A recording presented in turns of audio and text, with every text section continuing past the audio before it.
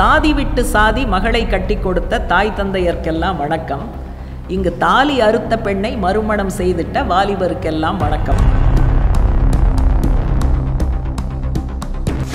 பெண்ணடிமைத்தனம் ஒரு சில பெண்ணியவாதிகள் சொல்வது போல எந்த அரசியலோ பின்புலமோ இல்லாமல் ஆண் மட்டுமே எதிரி என்று வெற்றிடத்தில் அது உருவாவது கிடையாது. இதற்கு பின்னால் உடைமை சமூகம், வர்க்க சமூகம்ங்கிற பாலிடிக்ஸ் இதில் இருக்கு.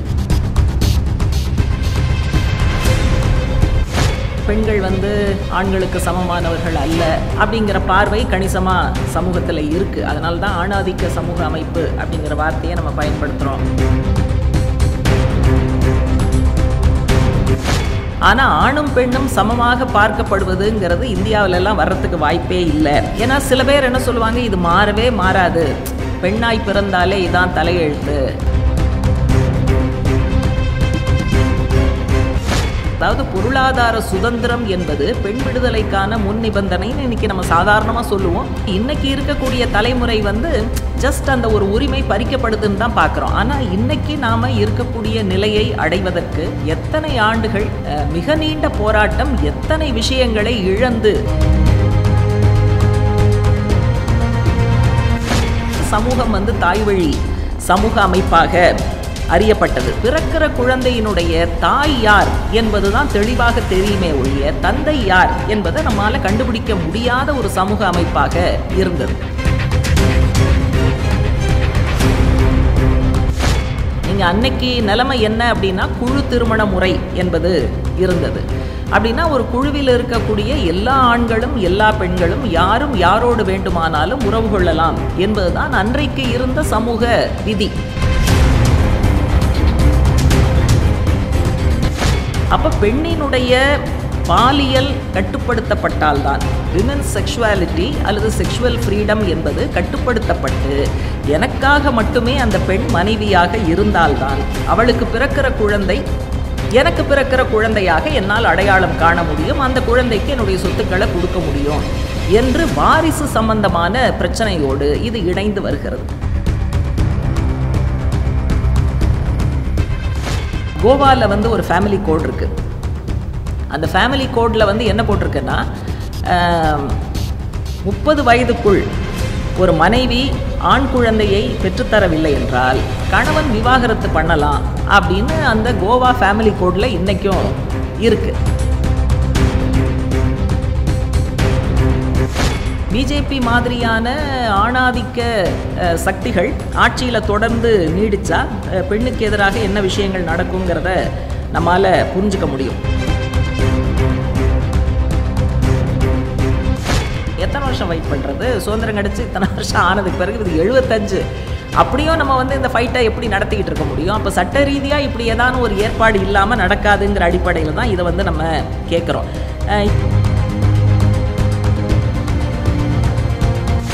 வேலைக்கு வந்தாலும் வீட்டு வேலையை இவர்கள்தான் செய்ய வேண்டும்ங்கிறது நிச்சயமாக வேலைக்கு போகக்கூடிய பெண்களுக்கு இருவிதமான சுமைகள்னு நம்ம சொல்லுவோம். இந்த 100 நாள் வேலை வருகிற வரை விவசாயத்தில் ஆணுக்கு ஒரு கூலி, பெண்ணுக்கு ஒரு கூலி தான். நீங்கள் ஏணி வச்சா கூட எட்டாது. பெண்களை அணிதிரட்டுவது பெண் கம்யூனிஸ்டுகளுடைய வேலையாக மட்டும் பார்க்கக்கூடாதுங்கிறது லெனின் காலத்திலிருந்து சொல்லப்பட்டிருக்கு. மார்க்சியங்கள் சொன்னதும், கட்சி திட்டம் சொன்னதும் கட்சியில் இருக்கிற ஆணுக்கும் தான் சொல்லியிருக்கு, பெண்ணுக்கும் தான் சொல்லியிருக்கு. உலக தொழிலாளிகளே ஒன்றுபடுங்கள்னு தான் சொல்லியிருக்காரே ஒழிய உலக ஆண் தொழிலாளிகளே ஒன்றுபடுங்கள்னு சொல்லலை.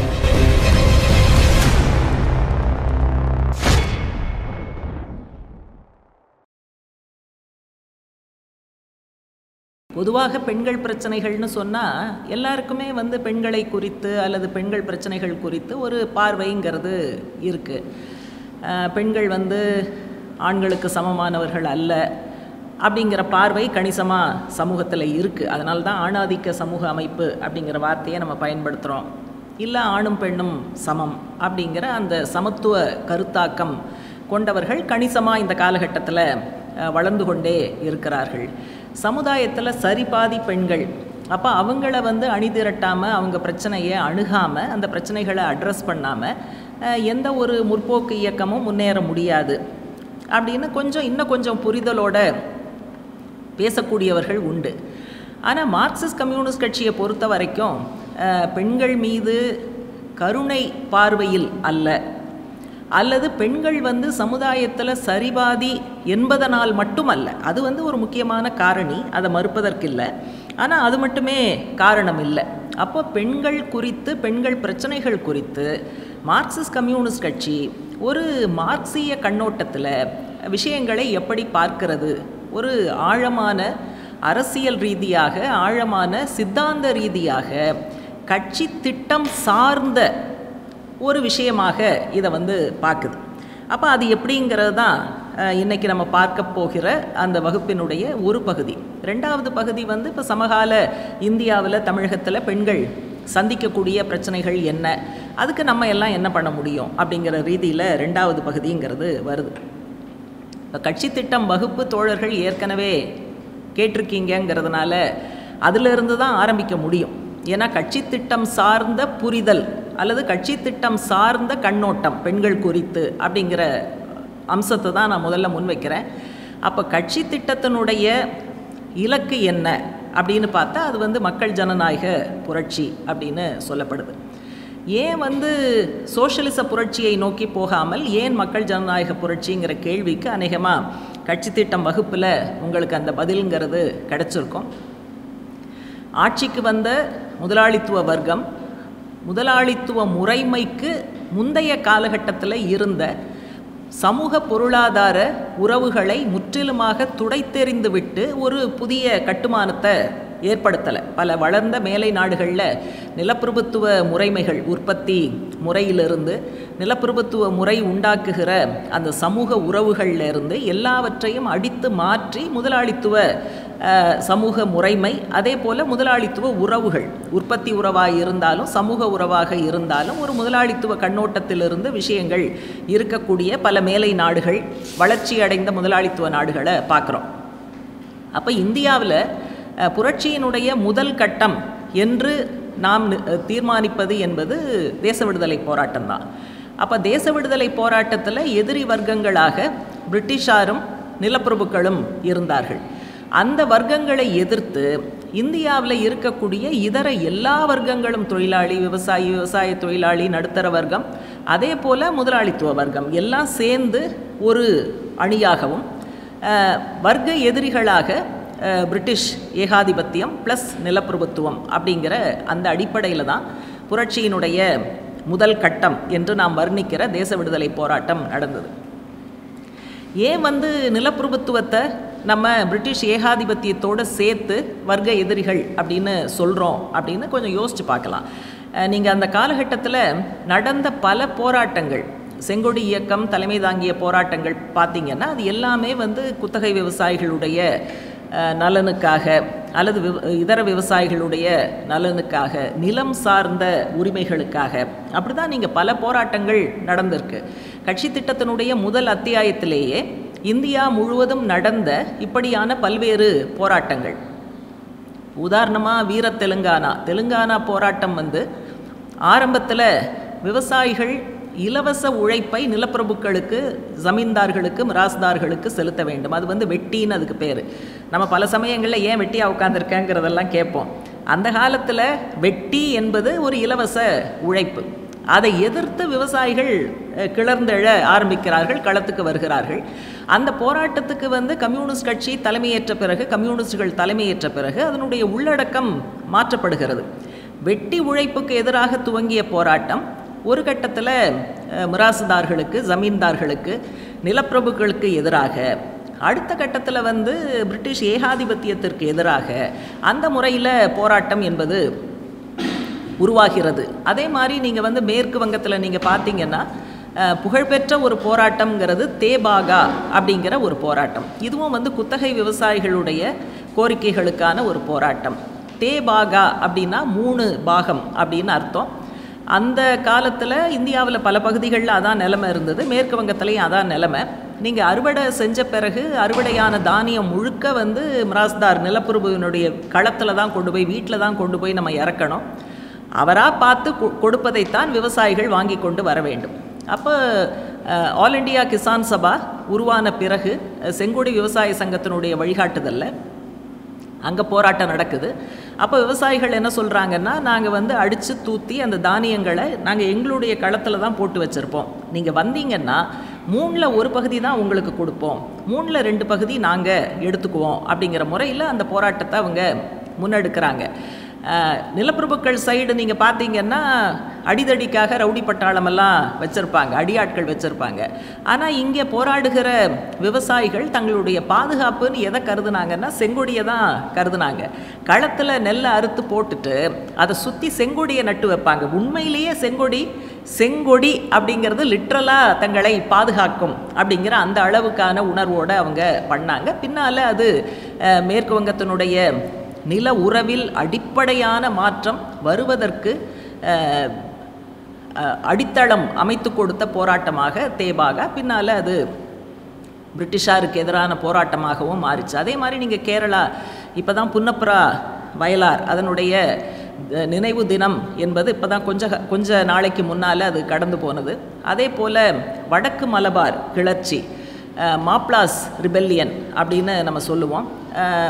மாப்ளாஸ்னால் நம்ம வந்து மாப்பிள அப்படின்னு கூப்பிட்டுக்கிறதல்ல, மாப்ளாங்கிறது வந்து ஒரு குறிப்பிட்ட சமூகம்.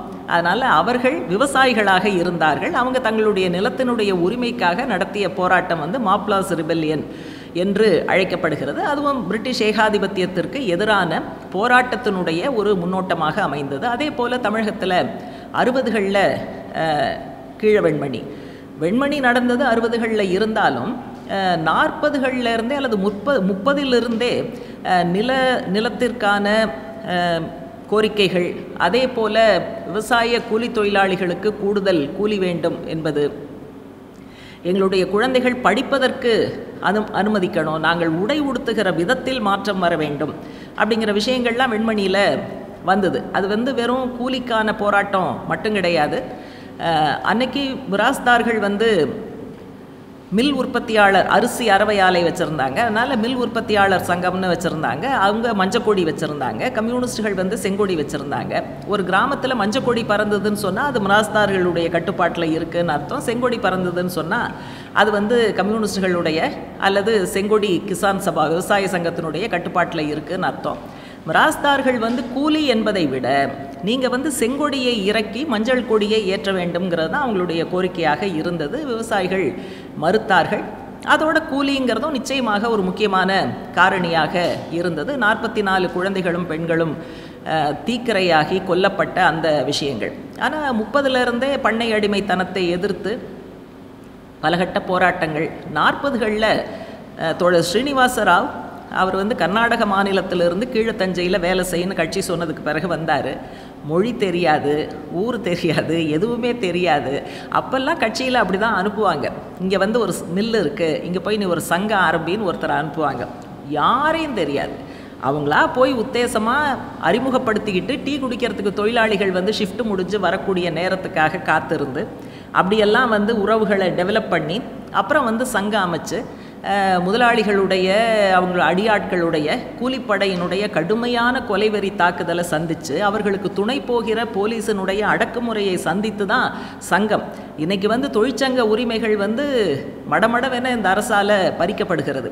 அப்போ இன்றைக்கி இருக்கக்கூடிய தலைமுறை வந்து ஜஸ்ட் அந்த ஒரு உரிமை பறிக்கப்படுதுன்னு தான் பார்க்குறோம். ஆனால் இன்றைக்கி நாம் இருக்கக்கூடிய நிலையை அடைவதற்கு, இந்த உரிமைகளை பெறுவதற்கு எத்தனை ஆண்டுகள் மிக நீண்ட போராட்டம், எத்தனை விஷயங்களை இழந்து அப்படிங்கிறதெல்லாம் அந்த வரலாறை படித்தாதான் தெரியும். அதனால் வந்து தமிழகத்தில் நிலத்திற்காக நடந்திருக்கக்கூடிய, நில உரிமைக்காக நடந்திருக்கக்கூடிய போராட்டம் என்பதும் கம்யூனிச இயக்கத்தினுடைய பாரம்பரியத்தில் ஒரு முக்கியமான விஷயம். தேச விடுதலை போராட்டத்தினுடைய ஒரு பகுதியாகவும் பல போராட்டங்கள்ங்கிறது நடந்தது. அதனால் அந்த காலகட்டத்தில் விவசாயிகள் ஒரு பக்கம் தொழிலாளிகளுடைய போராட்டமும் நடந்தது. ஆனால் விவசாயிகள், குத்தகை விவசாயிகள், அவர்களது உரிமைகள், விவசாய கூலி தொழிலாளிகள், நிலத்திற்கான உரிமை, சம அந்தஸ்துக்கான உரிமை, இந்த விஷயங்கள் பூரா வந்தது. அப்போ இதோடு இணைந்ததாகத்தான் தேச விடுதலை போராட்டம்ங்கிறது வந்தது. அப்போ இதிலெல்லாம் வந்து மிராஸ்தார்கள், ஜமீன்தார்கள் கடுமையான அடக்குமுறை நடவடிக்கைகளை மேற்கொண்டாங்க. அவர்களுக்கு துணையாகத்தான் பிரிட்டிஷ் ஏகாதிபத்தியம் இருந்தது அப்படிங்கிறதெல்லாம் வரலாறு. அதனால் வந்து தேச விடுதலை போராட்டம் புரட்சியினுடைய இந்திய புரட்சியினுடைய முதல் கட்டம் என்று சொல்லும்போது பிரிட்டிஷ் ஏகாதிபத்தியமும் நிலப்பிரபுக்களும் அல்லது பெருநில உடைமையாளர்களும் ஒரு அணியில், மற்ற எல்லா வர்க்கங்களும் சேர்ந்து எதிரணியில் என்கிற முறையில் அது நடந்தது. அப்போ ஏற்கனவே நான் சொன்னபடி வளர்ச்சி அடைந்த பல முதலாளித்துவ நாடுகளில் முதலாளித்துவ ஜனநாயக புரட்சி நடக்கும்போது அவர்களுடைய காலகட்டத்துக்கு முந்தைய சமூக முறைமையை, அதனுடைய சமூக உறவுகளை முற்றிலும் மாற்றித்தான் முதலாளித்துவம் வரும். ஆனால் இங்கே காங்கிரஸ், அதாவது முதலாளித்துவத்தினுடைய பிரதிநிதியாக இருந்த காங்கிரஸ் கட்சி பிரிட்டிஷ் ஏகாதிபத்தியத்தோடையும் சமரசம் செய்து கொண்டது, நிலப்பிரபுத்துவத்தோடையும் சமரசம் செய்து கொண்டது. நிலப்பிரபுத்துவத்தை முற்றாக ஒழிப்பது என்கிற அந்த இடத்துக்கு அவங்க போகலை. அன்றைய தினம் பல்வேறு மாநிலங்களில் காங்கிரஸ் கட்சியினுடைய உயர்ந்தபட்ச பிரமுகர்கள் யாருன்னு பார்த்தீங்கன்னா அவங்கெல்லாம் வந்து மிகப்பெரிய பெருநில உடைமையாளர்களாக தான் இருப்பாங்க. ஒரு கட்டத்தில் தமிழகத்தில் வந்து திராவிட முன்னேற்றக் கழகம் உருவான பிறகு நிலப்பிரபுக்களின் ஒரு பகுதி திராவிட முன்னேற்றக் கழகத்துக்கு ஆதரவாக வந்ததுங்கிறதெல்லாம் தமிழக வரலாறில் இருக்கக்கூடிய விஷயம். அதனால் இங்கே வந்து சமரசம் செய்து கொண்டதால் அந்த நிலப்பிரபுத்துவத்தை அழிப்பதும் நிலப்பிரபுத்துவ உற்பத்தி முறையை மாற்றுவதும் நிலப்பிரபுத்துவத்தினுடைய சமூக விளைபொருட்கள், அதாவது குறிப்பாக சாதியம், அதே போல ஆணாதிக்கம், இந்த இரண்டையும் ஒழிப்பதற்கான போராட்டத்தையும் முதலாளித்துவம் மேற்கொள்ளவில்லை. அதனால் சமரசம் செய்து கொண்ட அடிப்படையில் சுதந்திரத்திற்கு பின்னாலும் பாலின பாகுபாடும் சாதிய பாகுபாடும் தொடர்கிற ஒரு விஷயத்தை நம்ம வந்து இந்த அர்த்தத்தோடு இணைச்சி தான் நம்ம புரிந்து கொள்ள வேண்டும். அப்போ என்ன வருதுன்னு சொன்னால், முதலாளித்துவ சமூக முறைமை மட்டும் இருந்தால் அடுத்து நடக்கக்கூடிய புரட்சி வந்து சோஷியலிச புரட்சியாக இருக்கும்.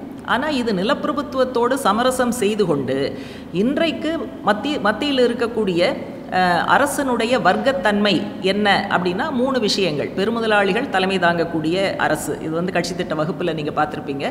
பெருமுதலாளிகள் தலைமை தாங்கக்கூடிய அரசு. 2வது முதலாளித்துவ நிலப்பிரபுத்துவ அரசு, வர்க்கத்திற்கான பிரதிநிதி, முதலாளித்துவ நிலப்பிரபுத்துவ வர்க்கத்துக்கான பிரதிநிதி. இந்த அரசு அந்நிய நிதி மூலதனத்தோடு கூடுதலான ஒத்துழைப்பை வைத்திருக்கிறது. அப்படிங்கிற இந்த 3 அம்சங்கள் தான் வந்து இந்திய அரசனுடைய வர்க்கத்தன்மை குறித்து மார்க்சிஸ்ட் கம்யூனிஸ்ட் கட்சியினுடைய திட்டம் சுட்டி காட்டுகிற விஷயம். அப்போ இந்த வகுப்போட இந்த விஷயங்கள் எப்படி லிங்க் ஆகுது அப்படின்னு சொல்லி பார்த்தாக்க, முதலாளித்துவம் நடத்த தவறிய ஜனநாயக புரட்சி, அதை இன்றைக்கு தொழிலாளி வர்க்கம் செய்ய வேண்டிய அவசியம், அதையும் இணைத்து செய்ய வேண்டிய அவசியம் இருக்கிறது. அதனால தான் சோஷலிச புரட்சி என்று நேரடியாக போகாமல் ஜனநாயக புரட்சிங்கிற கட்டத்தை கடந்த பிறகு தான் சோஷலிச புரட்சிக்கு இந்திய சூழலில் போக முடியும் என்று மார்க்சிஸ்ட் கட்சி நிர்ணயிக்கிறது. அந்த அடிப்படையில் தான் இன்றைக்கு புரட்சியினுடைய 2வது கட்டமாக மக்கள் ஜனநாயக புரட்சி என்பதை நடத்த வேண்டும் என கட்சியினுடைய திட்டம் அதனை இலக்காக வைத்திருக்கிறது. அப்போ இது அடிப்படையில் விவசாய புரட்சி அப்படிங்கிறது தான். இது வந்து அக்ரேரியன் ரெவல்யூஷன் தான்.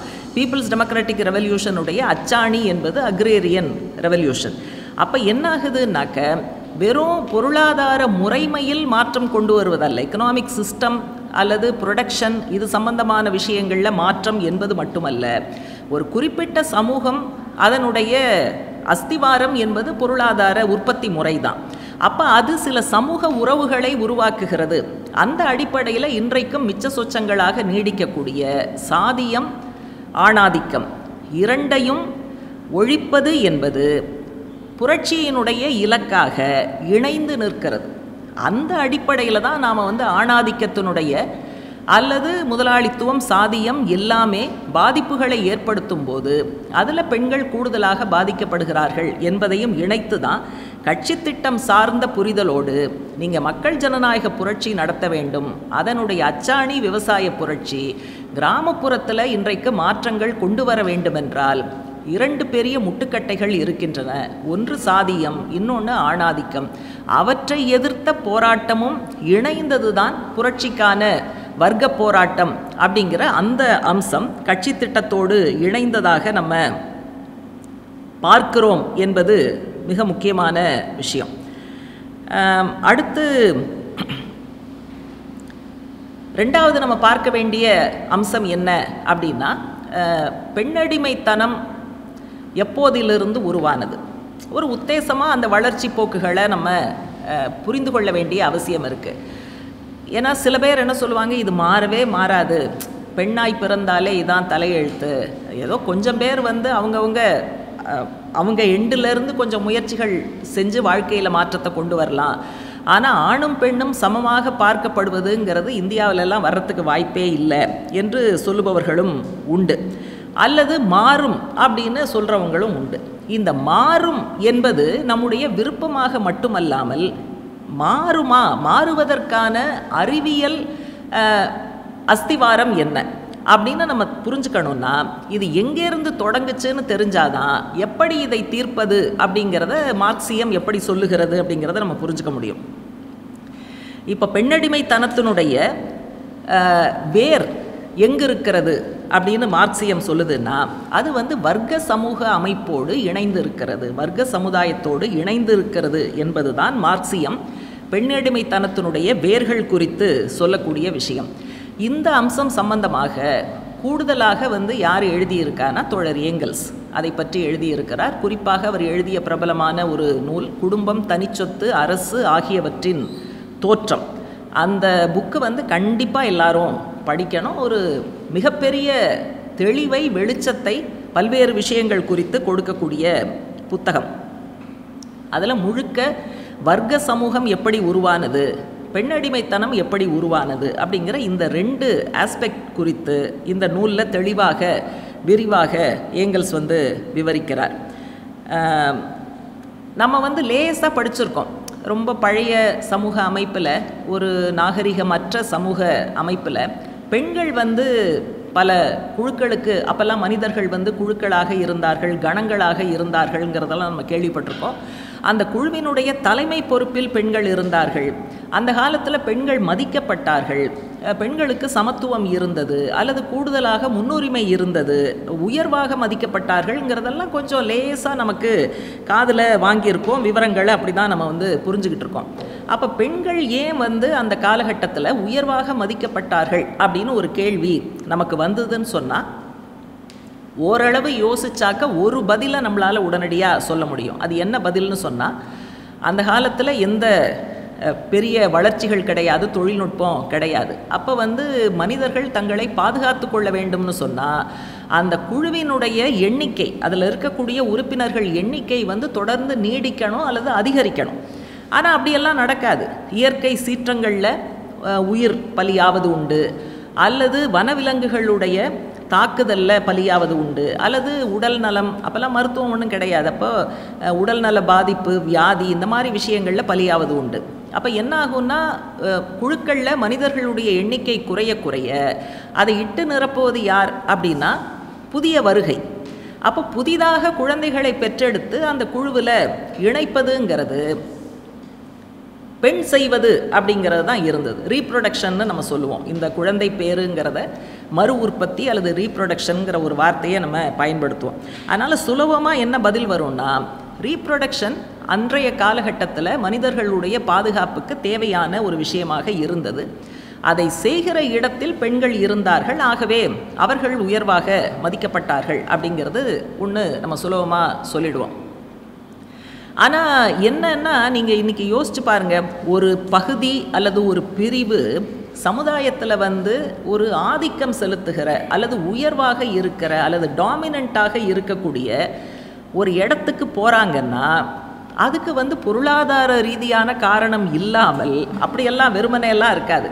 இப்போ இன்றைக்கி வந்து ஒரு உயர்ந்த இடத்துல அல்லது ஆளும் வர்க்கமாக இருக்கக்கூடியவர்கள் யாருன்னா இன்றைய முதலாளித்துவ உறவு முறையில் உற்பத்தியை தங்களுடைய கட்டுப்பாட்டுக்குள் வைத்திருப்பவர்கள், உற்பத்தி சாதனங்கள்னு சொல்லுவோம், நிலமோ ஃபேக்ட்ரியோ அது சம்பந்தமான சொத்துக்களோ வளங்களோ அதன் மீது கட்டுப்பாடு வைத்திருப்பவர்கள். அவங்க தான் இயல்பாகவே சமூகத்தில், பொருளாதாரத்தில், அரசியலில் ஆளும் வர்க்கமாக உயர முடிகிறதுங்கிறது நம்ம இப்போ இருக்கக்கூடிய சூழலில் பார்ப்போம். அப்போ அன்றைய காலகட்டத்தில் பெண்கள் உயர்வாக மதிக்கப்பட்டதற்கு மறு உற்பத்தியில் அவர்கள் பொறுப்பாக இருக்கிறார்கள் என்பது மட்டும்தான் காரணமான்னு பார்த்தா இல்லை, உற்பத்தியின் மீதும் பெண்களுக்குத்தான் கட்டுப்பாடு இருந்தது அப்படிங்கிறது. அதாவது ப்ரொடக்ஷன் ரீப்ரொடக்ஷன் இரண்டின் மீதும் அந்த காலகட்டத்தில் பெண்களுக்கு கட்டுப்பாடு இருந்தது. அன்றைய உற்பத்திங்கிறது வந்து பெருசாக உற்பத்தியெல்லாம் கிடையாது. உணவு, பழங்கள் இவற்றையெல்லாம் சேகரிப்பது, வேட்டையாடி விலங்குகளை கொல்வது, அதை வந்து குழுக்களுக்கு பிரித்து கொடுப்பது, இந்த மாதிரியான விஷயங்கள் தான் அன்னைக்கு உற்பத்திங்கிறது இருந்தது. அப்போ அதையெல்லாம் பெண்கள் வந்து குழுக்களுக்கு தலைமையேற்கிறார்கள்ங்கிற அடிப்படையில் இந்த வேலைகளை அவங்க தான் பார்த்தாங்க. அப்போ நம்ம சொல்லக்கூடிய அந்த புராதன பொது உடைமை சமூக அமைப்பில் பெண்கள் வந்து உற்பத்தியின் மீதும் மறு உற்பத்தியின் மீதும் அவர்களுடைய கட்டுப்பாட்டில் அது இருந்தது அப்படிங்கிற இரண்டு காரணங்களும் சேர்ந்து தான் பெண்கள் வந்து உயர்வாக மதிக்கப்பட்டார்கள். நீங்கள் இன்னைக்கு தேதியில் பார்த்தீங்கன்னா உற்பத்தி மேலேயும் கட்டுப்பாடு இல்லை, மறு உற்பத்தி மேலேயும் பெண்களுக்கு பெருசாக அவங்க தீர்மானிக்கிற இடத்துல இல்லை. இரண்டின் மீதும் கட்டுப்பாடு அவர்களுக்கு இல்லை அப்படிங்கிறது தான் முக்கியமான வித்தியாசம். அன்னைக்கு இரண்டின் மீதும் கட்டுப்பாடு இருந்ததுனால அவர்கள் உயர்வான ஒரு இடத்துல இருந்தாங்க. சமூகம் வந்து தாய்வழி சமூக அமைப்பாக அறியப்பட்டது. நீங்கள் அன்னைக்கு நிலைமை என்ன அப்படின்னா குழு திருமண முறை என்பது இருந்தது. அப்படின்னா ஒரு குழுவில் இருக்கக்கூடிய எல்லா ஆண்களும் எல்லா பெண்களும் யாரும் யாரோடு வேண்டுமானாலும் உறவு கொள்ளலாம் என்பதுதான் அன்றைக்கு இருந்த சமூக விதி. இன்னைக்கு நம்ம நினச்சி பார்த்தா ஐய என்று சொல்ல தோன்றலாம், ஆனால் அன்னைக்கு அதுதான். அதனால் என்ன ஆகும்னு சொன்னாக்க பிறக்கிற குழந்தையினுடைய தாய் யார் என்பது தான் தெளிவாக தெரியுமே ஒழிய தந்தை யார் என்பதை நம்மால் கண்டுபிடிக்க முடியாத ஒரு சமூக அமைப்பாக இருந்தது. அப்புறம் காலப்போக்கில் இது அநேகமாக அவர் ஏங்கல்ஸ் என்ன எழுதுகிறாருன்னா, இந்த கோரிக்கை பெண்களிடமிருந்து தான் வந்திருக்கக்கூடும்னு அவர் சொல்கிறாரு. எது? குழு திருமண முறை வேண்டாம், ஜோடி திருமண முறை, பேரிங் மேரேஜ். இந்த ஜோடி திருமண முறை வந்து இன்றைக்கி இருக்கிற மாதிரி ஒரு கணவன் மனைவி இவங்க தான் நிரந்தரமாக உறவில் இருப்பார்கள்ங்கிறது இல்லை. அது வந்து மாறிக்கொண்டே இருக்கிற ஜோடி. ஆனால் ஒரு நேரத்தில் ஒரு ஆணும் பெண்ணும் மட்டும் வாழ்வது அப்படிங்கிற முறையில், உறவு கொள்வதுங்கிற முறையில் அடுத்த கட்டம் வருது ஜோடி திருமணம். ஆனால் அது தற்காலிகமான ஜோடி. இது வரைக்கும் வந்து இந்த புராதன பொது உடைமை சமூகத்தில் இப்படி விஷயங்கள் மூவ் ஆயிட்டிருக்கு. அப்போது உற்பத்தியில் மாற்றங்கள் வரும்போது இதர விஷயங்களும் மாறுகிறது. அப்போ பொருளாதார உற்பத்தி முறையில் எப்போ மாற்றம் வருது அப்படின்னா, வேட்டையாடுகிற மீன் பிடிக்கிற சமூகம் அடுத்த கட்டத்திற்கு உயருகிறது. அது என்ன கட்டம் அப்படின்னா, காட்டு விலங்குகளை பிடித்து பழக்கி வீட்டு விலங்குகளாக டொமஸ்டிகேஷன் ஆஃப் அனிமல்ஸ் என்கிற அந்த ஸ்டேஜ் வரும்போது அந்த சமூக அமைப்பு மேய்ச்சல் சமூக அமைப்பாக மாறுகிறது. அப்போ அதுக்கு முன்னால் வரைக்கும் நீங்கள் வந்து மிருகங்களையோ அல்லது பழங்களையோ காய்கறிகளையோ இலைகளையோ நீங்கள் சேகரிச்சிங்கன்னு சொன்னால் அதை வந்து பாதுகாத்து வச்சு அடுத்த நாள்னு பயன்படுத்த முடியாது. அன்றைக்கி நம்ம சேகரிப்போம், அன்றைக்கே சாப்பிடுவோம், முடிச்சுட்டு போயிடுவோம். அதனால் எக்ஸ்ட்ரா எதுவும் இருக்காது, உபரி சர்ப்ளஸ் என்பது எதுவும் இருக்காது. அன்னைக்கு வந்து சமுதாயத்தினுடைய வளங்களாக எது இருந்தது அப்படின்னாக்க, வேட்டையாடுவதற்கான கருவிகள், மீன்பிடினா அதற்கான படகு, மற்ற விஷயங்கள், அதோடு இணைந்த சில வளங்கள்.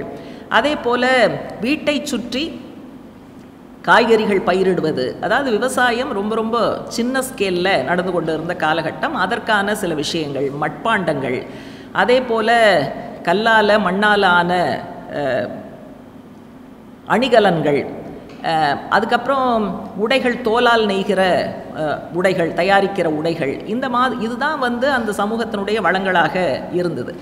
அது வந்து ஒட்டுமொத்த அந்த குழுவினுடைய சொத்தாக இருந்தது. ஆணினுடைய சொத்து, பெண்ணினுடைய சொத்து, அல்லது ஒரு உயர்ந்த ஒருவரின் சொத்து, மற்ற சாதாரணவங்களுக்கு கம்மி சொத்து, அப்படியெல்லாம் இல்லாமல் அது வந்து கம்யூனிட்டி ப்ராப்பர்ட்டியாக இருந்தது. அதனால தான் புராதன பொது உடைமைங்கிற வார்த்தையை பயன்படுத்துகிறோம். புராதன பொது உடைமை சமூகத்தில் இதெல்லாம் வந்து அனைவருடைய சொத்துக்களாகவும் இருந்தது. அதனால் பிரச்சனை இல்லை.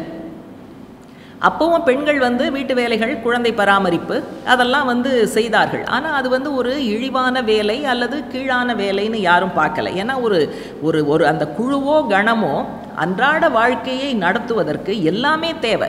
நீங்கள் வந்து உணவை சேகரிக்கணும், மிருகங்களை வேட்டையாடணும், மீன் பிடிக்கணும், வீடு இருக்கணும், குழந்தைகளை பார்க்கணும், வீட்டை சுற்றி வந்து அந்த காய்கறிகள் வேணும், எல்லாமே வந்து வேணும். அதனால் யார் என்ன வேலை செய்தாலும் அது உயர்ந்தது இது தாழ்ந்ததுங்கிற அந்த வித்தியாசம் வந்து இந்த கட்டத்தில் வரல. இந்த விலங்குகள் வீட்டு விலங்குகளாக மாற்றப்பட்ட பிறகு, மேய்ச்சல் சமுதாய அமைப்பு வந்ததற்கு பிறகு என்ன மாற்றங்கள் வருதுன்னு சொன்னால் அந்த சமுதாயத்தினுடைய வளங்கள் செல்வம் எது அப்படிங்கும்போது கொஞ்சம் மாறுது. அப்போ அந்த நேரத்தில் செல்வம் எதுவாக மாறுகிறது? ஆடு மாடு, அது கொடுக்கக்கூடிய பல்வேறு விதமான பொருட்கள். அதே மாதிரி விவசாயம் இந்த விலங்குகளை பயன்படுத்தி எக்ஸ்டென்சிவ் அக்ரிகல்ச்சர், வீட்டுக்கு வெளியே ஏராளமாக இருக்கக்கூடிய நிலப்பரப்பில் விவசாயம்.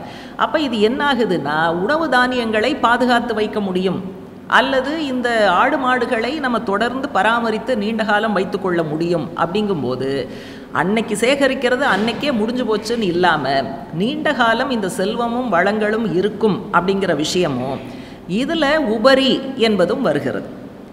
அப்போது இது யார் கையில் வருகிறதுன்னு பார்த்தா பெண்கள் இன்னும் அங்கேயே தான் இருக்காங்க.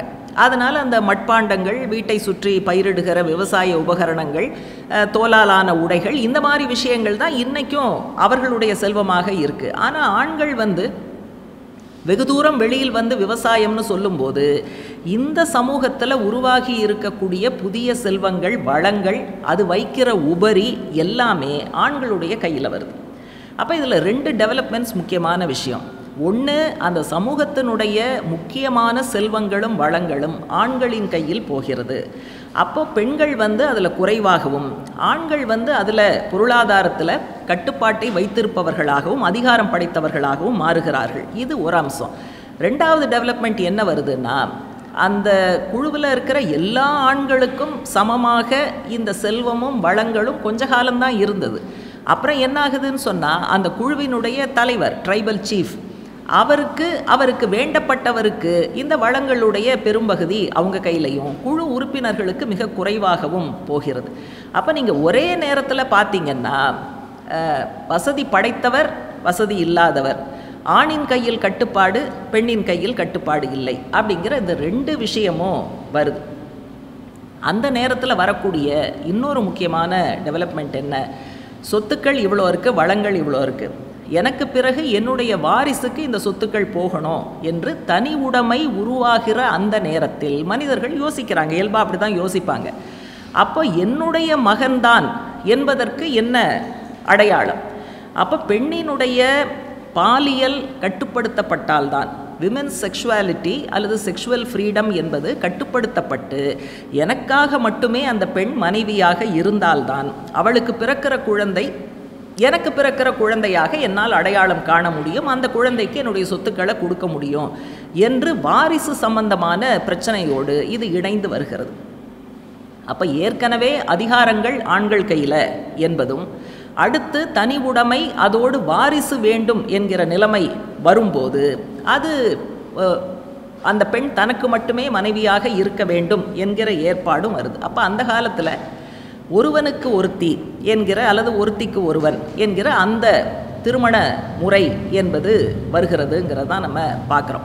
இப்போ இதில் நான் இந்த மாதிரி போஸ்ட் பண்ணும்போது என்ன சந்தேகம் வரும் அப்படின்னா, இப்போ இன்றைக்கி இருக்கக்கூடிய மோனோகேமி, ஒருவனுக்கு ஒருத்தி என்பது பொதுவாக நல்ல விஷயந்தான். இப்போ நீங்கள் சொல்கிறது அது ஏதோ நெகட்டிவாக சொல்கிற மாதிரி இருக்கே அப்படின்னு நீங்கள் யோசிக்கக்கூடாது. ஏன்னா ஏங்கல்ஸ் என்ன சொல்கிறாருன்னா, இந்த ஒருதார மனம் என்பது வரலாற்று ரீதியாக முன்னேற்றகரமான விஷயத்தினுடைய உள்ளடக்கமாக சமத்துவம் என்பது இல்லை, மாறாக தனி உடைமையும் ஆணினுடைய வாரிசுக்காக பெண் கட்டுப்படுத்தப்பட வேண்டும் என்பதும் தான் இந்த ஒருதார மனத்தினுடைய உள்ளடக்கமாக இருக்கு. ஆகவே உள்ளடக்கம்தான் பிரச்சனை, இந்த முறை என்பது வரவேற்க தகுந்த விஷயம், உள்ளடக்கம் மாற வேண்டும் அப்படிங்கிறத அவர் குறிப்பிடுகிறார்.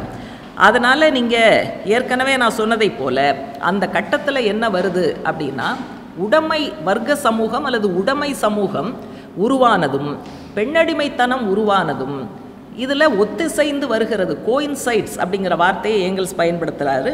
ஒத்திசைந்து வருகிறது என்பதெல்லாம் இதனுடைய இது. அதனால் பெண்ணடிமைத்தனம் ஒரு சில பெண்ணியவாதிகள் சொல்வது போல எந்த அரசியலோ பின்புலமோ இல்லாமல் ஆண் மட்டுமே எதிரி என்று வெற்றிடத்தில் அது உருவாவது கிடையாது. இதற்கு பின்னால் உடைமை சமூகம், வர்க்க சமூகம்ங்கிற பாலிட்டிக்ஸ் இதில் இருக்குது.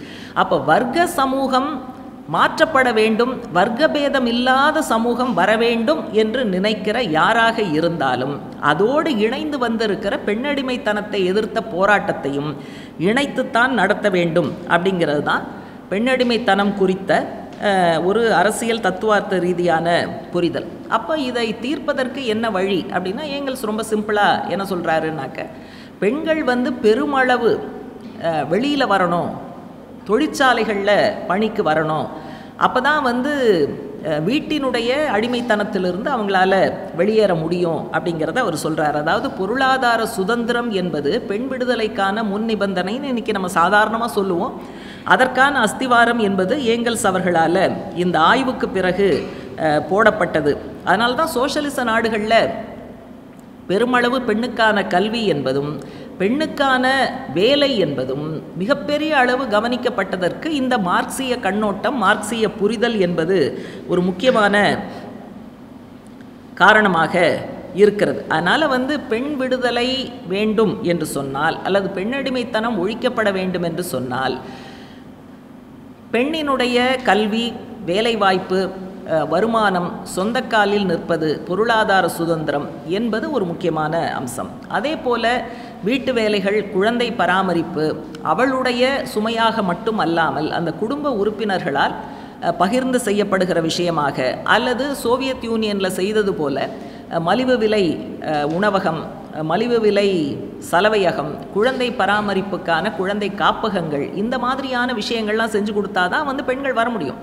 இங்கே 1917 ரஷ்ய புரட்சி நடக்குது. 4 வருஷம் கழித்து 1921 தோழர் லெனினும் அவருடைய சகாக்களும் இந்த 4 வருஷம் புரட்சிக்கு பிறகு இந்த 4 வருஷத்தில் என்ன முன்னேற்றம் அப்படிங்கிறத மதிப்பீடு பண்ணும்போது, இவ்வளோ வாய்ப்புகள் கொடுத்தும் பெண்கள் பெருசாக வரலங்கிறத அவங்க பார்க்குறாங்க. பெண்கள் வரல, கல்விக்கோ அல்லது பல்வேறு துறைகளில் வேலை வாய்ப்புக்கோ அவங்க வரல.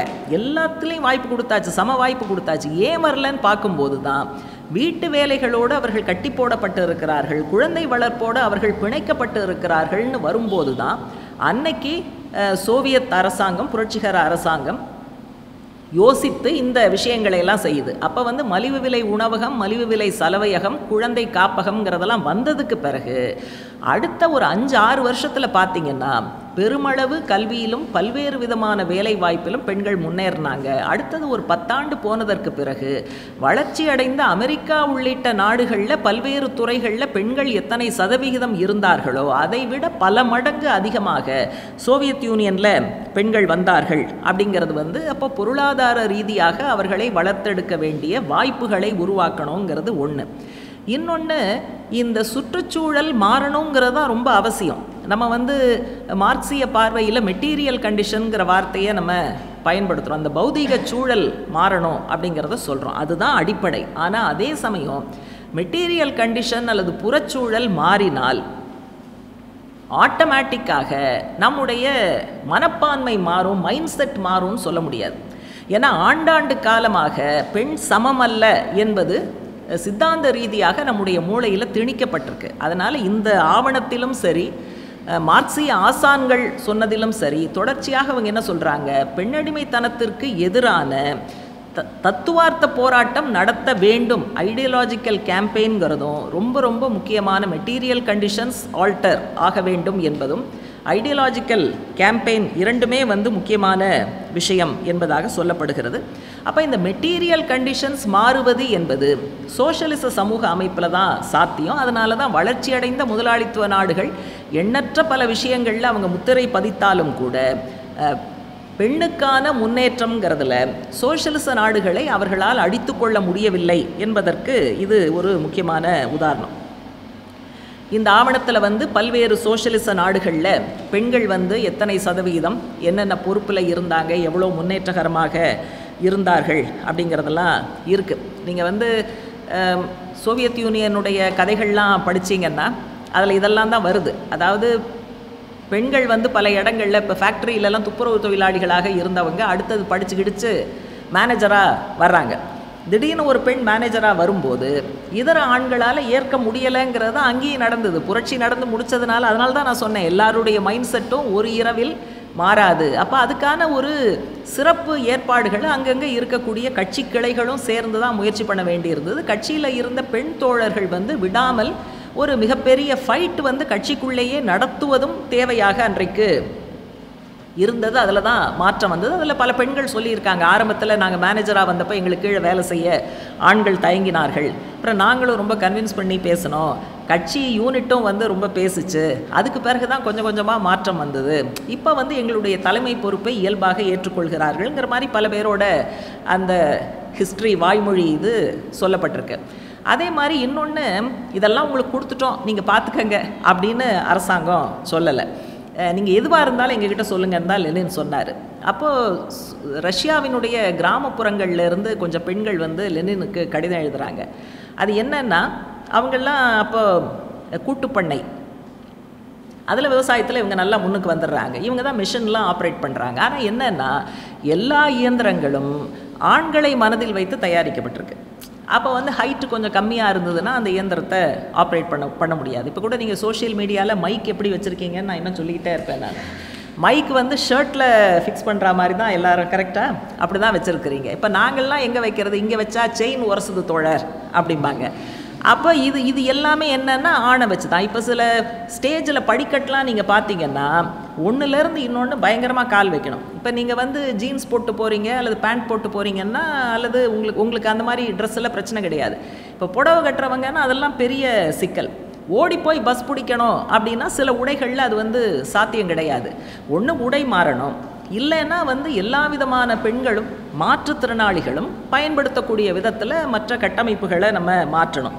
அப்போ இந்த பெண்கள் எழுதுகிறாங்க, இந்த மாதிரி எங்களால் இந்த மிஷினை ஆப்ரேட் பண்ண முடியல, ஆகவே பெண்கள் செயல்படுத்தக்கூடிய விதத்தில் அடுத்து நீங்கள் இயந்திரங்களை ப்ரொடியூஸ் பண்ணும்போது இந்த மாற்றங்களோடு நீங்கள் பண்ணணும்னு எழுதுகிறாங்க. அதை அந்த அரசு ஏற்றுக்கொள்கிறது. அடுத்த கட்டம் உருவாக்கிய எல்லா இயந்திரங்களும் நீங்கள் பார்த்தீங்கன்னா பெண்கள் செயல்படுத்தக்கூடிய விதத்தில், ஆப்ரேட் பண்ணக்கூடிய விதத்தில் அந்த மாற்றங்கள் வருது. அதனால் அரசாங்கம் வாய்ப்பு வசதிகளை ஏற்படுத்தி கொடுத்தால் மட்டும் போதாது, அந்த வாய்ப்பு வசதிகளை பெண்கள் செயல்படுத்தக்கூடிய விதத்தில் பொருத்தமான சூழலை, அதற்கேற்ற சில வசதிகளை செய்து கொடுக்க வேண்டிய அவசியம் இருக்கிறது என்பது சோஷலிச நாடுகளில் நடந்திருக்கு என்பதற்கான பல அம்சங்கள் இந்த அத்தியாயத்தில் கொடுக்கப்பட்டிருக்கு. அடுத்து வந்து இன்றைய இந்தியாவில் பெண்கள் சந்திக்கக்கூடிய பிரச்சனைகள் அப்படின்னா இன்றைக்கி நம்ம எல்லாருமே சந்திக்கக்கூடிய பிரச்சனைகள் தான்.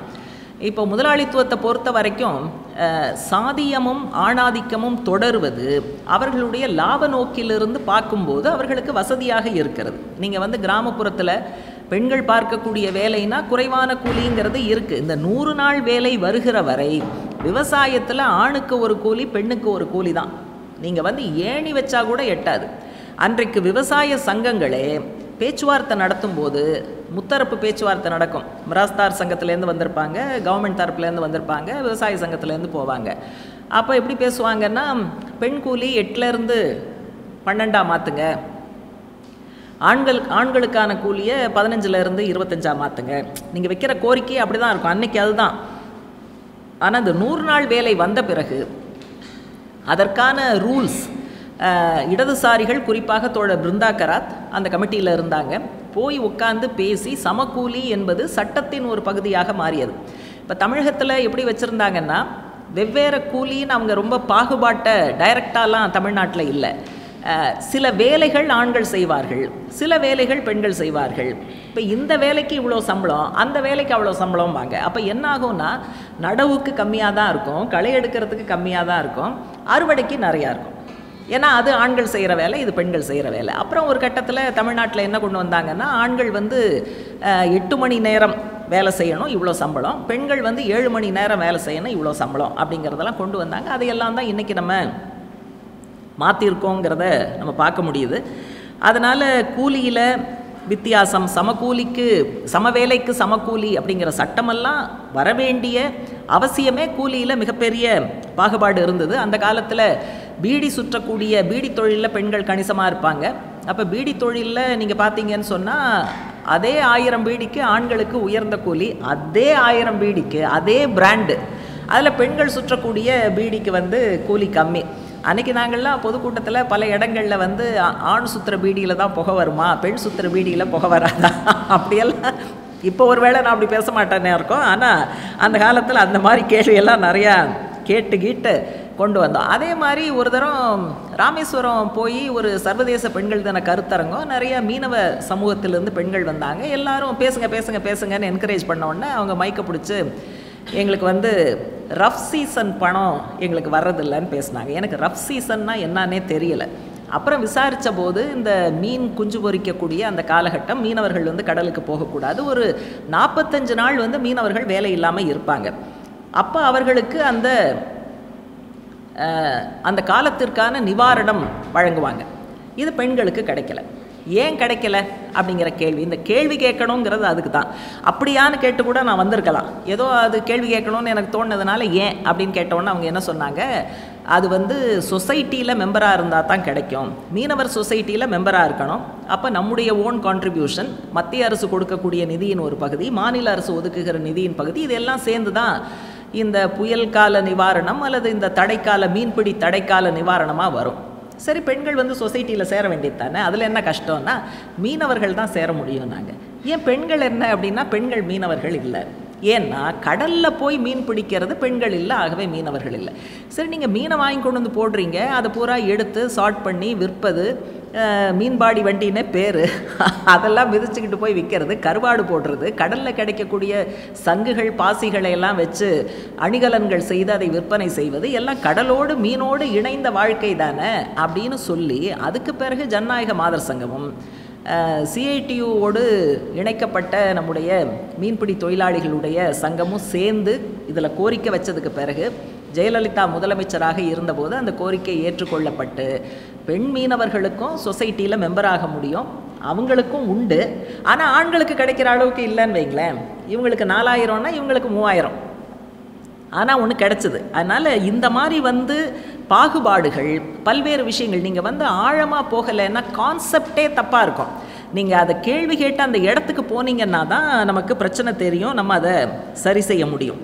அடுத்து வந்து வேலை வாய்ப்பு அப்படின்னு பார்க்கும்போது முறைசாரா தொழிலில் தான் மிக அதிகமான பெண்களின் உழைப்பு படை இருக்கிறது. கிட்டத்தட்ட 96% இந்த டாக்குமெண்ட் 2005 எழுதும்போது போட்டிருக்காங்க. இன்றைக்கி வரைக்கும் அதுதான் நிலைமையாக இருக்கும். அப்போ வந்து முறைசாரா துறைனா சட்ட பாதுகாப்பு இல்லை, குறைவான கூலி, மற்ற பாதுகாப்புகள் இல்லைங்கிறது உங்களுக்கு தெரியும். அது வந்து ஒரு முக்கியமான பிரச்சனையாக பெண்கள் சந்திக்கக்கூடிய பிரச்சனையாக இருக்கிறது. அதே மாதிரி வந்து 6 வயதுக்குட்பட்ட குழந்தைகளுடைய எண்ணிக்கையில் பெண் குழந்தைகளின் எண்ணிக்கை, சைல்ட் செக்ஸ் ரேஷியோ, அதில் வந்து இன்னமும் குறைவாக இருக்கிறது. தமிழகத்தினுடைய பல மாவட்டங்களில் அந்த நிலைமையை சந்திச்சுக்கிட்டு இருக்கோம். பெண் சிசுக்கொலை அல்லது பெண் கருக்கொலை. இப்போ என்னன்னா, செயற்கை முறையில் கருத்தரிக்கும் போது எந்த கருவை இம்ப்ளான்ட் பண்ணணும்னா ஆண் கருவாக எங்களுக்கு இம்ப்ளான்ட் பண்ணுங்க என்று சொல்லுகிற அளவுக்கு அந்த இது வந்திருக்கு. அதனால் இந்த பிஎன்டிடிங்கிறது தான் சட்டம். அதுக்கு முன்னால் பிசின்னு 2 வார்த்தையை சேர்த்தாங்க. அப்புறம் ப்ரீ கன்செப்ஷன் அர்த்தம். அப்போ ப்ரீ கன்செப்ஷன் ஸ்டேஜ்லேயே இந்த டிஸ்கிரிமினேஷன், அதாவது ஆணினுடைய மகனுடைய இதாகத்தான் அந்த இது இருக்கணும், இம்ப்ளான்ட் பண்ணணும் கரு அப்படின்னு வருது. அதனால் இந்த பெண்ணின் மீதான பாகுபாடுங்கிறது நம்ம சாதாரணமாக சொல்லும்போது கருவறையிலிருந்து கல்லறை வரைன்னு சொல்கிறோம். அப்போ இது 6 வயதுக்குட்பட்ட குழந்தைகளுடைய பாலின விகிதம் பார்க்கும்போது பெண் குழந்தைகள் குறைவாக இருக்கிறார்கள். அதே மாதிரி குழந்தை திருமணம், அதே மாதிரி விபச்சார தொழிலில் பெண்கள் தள்ளப்படுவது, பாலியல் ரீதியான வன்முறைகள் அதிகரித்திருப்பது, இந்த விஷயங்கள்லாம் இந்த காலகட்டத்தில் நமக்கு தெரிஞ்ச விஷயங்கள். எனவே இதெல்லாம் பிரச்சனைகள், இன்றைக்கி நம்ம சந்திக்கிற பிரச்சனைகள்ங்கிறதோட நான் விட்டுடுறேன், அதில் அதிகமாக நான் போகலை. அதே மாதிரி வந்து எலெக்டட் பாடிஸ், அது உள்ளாட்சி, சட்டமன்றம், நாடாளுமன்றம்னு பார்த்தோன்னு சொன்னால் உள்ளாட்சியில் இப்போ தான் 50% பெரும்பாலான மாநிலங்களில் வந்துருச்சு, வர்றாங்க. சட்டமன்றமும் நாடாளுமன்றமும் 33% இடஒதுக்கீடு இன்னும் வரல. அநேகமாக பார்லிமெண்ட்லலாம் ஒரு 10%க்கு மேலே போகிறது கிடையாது. அதனால் இந்த சட்டம் வராமல் நம்மால் இதில் மாற்றம் கொண்டு வர முடியாது. இந்த இடஒதுக்கீடு வேணும்னு முதல்ல வந்தபோது நாங்கள்லாம் கூடாதுன்னு சொன்னோம். ஏன்னா இடஒதுக்கீட்டில் நம்ம வந்து பெண்கள் எம்எல்ஏ எம்பி ஆனால் நம்மளை சமமாக பார்க்க மாட்டாங்க, ஆகவே நம்ம வந்து ஃபைட் பண்ணி போகணும். எத்தனை வருஷம் ஃபைட் பண்ணுறது? சுதந்திரம் கிடச்சி இத்தனை வருஷம் ஆனதுக்கு பிறகு இது 75. அப்படியும் நம்ம வந்து இந்த ஃபைட்டை எப்படி நடத்திக்கிட்டு இருக்க முடியும்? அப்போ சட்ட ரீதியாக இப்படி ஏதான ஒரு ஏற்பாடு இல்லாமல் நடக்காதுங்கிற அடிப்படையில் தான் இதை வந்து நம்ம கேட்குறோம். இது வந்து இந்த மாதிரியான தேர்ந்தெடுக்கப்பட்ட அமைப்புகளில் மட்டும் கிடையாது.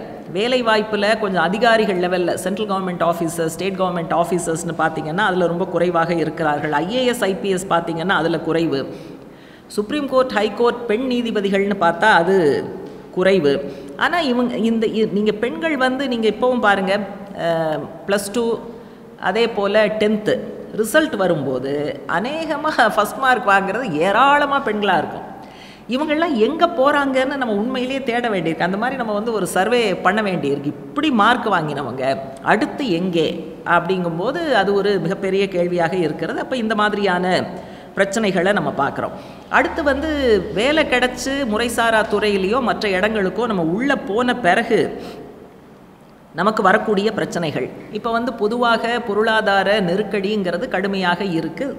சமகால அரசியலில் புதிய பொருளாதார கொள்கை அல்லது நவீன தாராளமய கொள்கை, உலகமயம்ங்கிற வார்த்தையெல்லாம் பயன்படுத்துகிறோம். அது ஒட்டுமொத்தமாக உயர்கல்வியை எட்டாக்கனியாக மாற்றுகிறது, வேலை வாய்ப்பை பறிக்கிறது. கொரோனா பேரிடர் வந்து இதை இன்னும் கொஞ்சம் மோசமாக்கி இருக்கிறதுன்னெலாம் பார்க்கும்போது பெண்களும் இந்த மாதிரியான நெருக்கடியில் கூடுதலாக சிக்குகிறார்கள். பெண்கள் அதிகமாக வேலை செய்யக்கூடிய இடம் கடந்த காலத்தில் ட்ரெடிஷ்னல் செக்டார்னு சொல்லுவோம், ட்ரெடிஷ்னல் இண்டஸ்ட்ரீஸ், பாரம்பரியமான தொழில்கள். அப்படிங்கும்போது கைத்தறி மாதிரியான தொழில்கள். இப்போ பாரம்பரிய தொழில்களே நசிந்து விட்டனங்கும்போது அதில் வேலை செய்த பெண்கள் வந்து இன்றைக்கி 100 நாள் வேலை கிடைக்குமா, வேறு என்ன கிடைக்கும் அப்படிங்கிற ஏற்பாட்டில் இருக்காங்க. அதனால் வேலை வாய்ப்புங்கிறது மிகப்பெரிய பிரச்சனையாக மாறி இருக்கிறது. வேலையில் சேர்ந்த பிறகு வேலைத்தளத்தில் நாம் சந்திக்கக்கூடிய பிரச்சனைகள், அது வந்து குறைவான கூலியாக இருக்கலாம், அல்லது ஆபாசமாக பேச்சுக்களை வாங்கி கட்ட வேண்டும்ங்கிற நிலைமையாக இருக்கலாம், அது பாலியல் துன்புறுத்தல் சம்பந்தமான விஷயமாக இருக்கலாம். இப்போ இதெல்லாம் வந்து பெண்கள் சந்திக்கக்கூடிய மிகப்பெரிய பிரச்சனைகளாக இருக்குது. நீங்கள் வேலைக்கு வந்தாலும் வீட்டு வேலையை இவர்கள்தான் செய்ய வேண்டும்ங்கிறது நிச்சயமாக வேலைக்கு போகக்கூடிய பெண்களுக்கு இருவிதமான சுமைகள்னு நம்ம சொல்லுவோம். வீட்டு வேலைங்கிறது ஒரு சுமை, வெளியில் பணியாற்றக்கூடிய இடத்துல செய்ய வேண்டிய வேலை என்பது. அதனால் டபுளி அப்ரஸ்ட் அப்படிங்கிற வார்த்தையை பயன்படுத்துவோம். அப்போ இருவிதமான ஒடுக்குமுறைகளை அவங்க சந்திக்க வேண்டியிருக்கு. அதே மாதிரி விவசாயத்தில் நீங்கள் பார்த்தீங்கன்னு சொன்னால் சாய்நாத் அவர்கள் நிறைய இது பற்றி எழுதியிருக்காரு. மகாராஷ்டிராவில் விதர்பாவில் தான் நிறைய விவசாயிகளுடைய தற்கொலை நடக்கும். அப்போ அந்த செய்தி எப்படி வரும்னா, ஆண் விவசாயி செத்தா விவசாயி தற்கொலைன்னு வரும். விவசாயியாக இருந்தால் தான் அரசு கொடுக்கக்கூடிய தற்கொலைக்கான அந்த இழப்பீடுங்கிறது அந்த குடும்பத்துக்கு கிடைக்கும். பெண் விவசாயி இறந்தால் எப்படி தலைப்பு வரும் அப்படின்னு அவர் சொல்லுவார், விவசாயியின் மனைவி இறந்தார், விவசாயியின் மகள் இறந்தார்னு தான் வரும். ஏன் அப்படி சொல்லப்படுது? அவங்களும் சாகுபடி பார்த்துருப்பாங்க. ஆனால் பிரச்சனை என்னன்னா, லேண்ட் டைட்டில் வந்து அவங்க பேரில் இருக்காது, ஆணினுடைய பேரில் தான் இருக்கும். அப்போ அதனால் அவங்க வந்து நிலத்தில் எவ்வளோ பாடுபட்டாலும் நிலத்தோட டைட்டில் இவங்ககிட்ட இல்லாததுனால ஒரு வங்கியில் கடனோ அல்லது ஏதாவது பயிர் சேதம் ஏற்படுகிறது, ஒரு இழப்பீடு அரசாங்கம் கொடுக்குதுன்னா அது வந்து இவர்களுக்கு வராது அப்படிங்கிற நிலைமை இருக்குது. ஆகவே சொத்தில் பெண்களுக்கு உரிமை இல்லை. குறிப்பாக கிராமப்புறங்களில் நில உடைமை என்பதில் பெண்கள் வந்து மிகவும் தள்ளி வைக்கப்பட்டு இருக்கிறார்கள் அப்படிங்கிறது சிக்கல். இப்போ இந்த பெண்கள் பேரில் டைட்டில் இல்லைன்னா இன்னொன்று என்ன வரும்? இப்போ பல இடங்களில் வந்து விவசாய விளைநிலம் வேறு பல விஷயங்களுக்காக பயன்படுத்தப்படுது. இப்போ வந்து ஸ்பெஷல் எக்கனாமிக் ஜோன்லாம் வருது. அப்போ அந்த இடத்திலிருந்து வெளியேற்றப்படுபவர்களுக்கு ஒரு இழப்பீடு, அந்த இழப்பீடும் யாருக்கு கிடைக்கும்னா நிலத்தோட டைட்டில் வச்சுருக்கிறவங்களுக்கு தான் கிடைக்கும். ஆனால் அகற்றப்படுகிற பெண்களுக்கு அதில் எந்த விதமான பங்கும் இல்லை. அதனால் வந்து சொத்தில் நிலத்தில் பெண்களுக்கு பங்கு இல்லாதது என்பது அவர்களுடைய அதிகாரம் செலுத்துகிற அந்த கெப்பாசிட்டியை குறைக்கிறது என்பதாக அது ஒரு பிரச்சனையாக பார்க்குறோம்.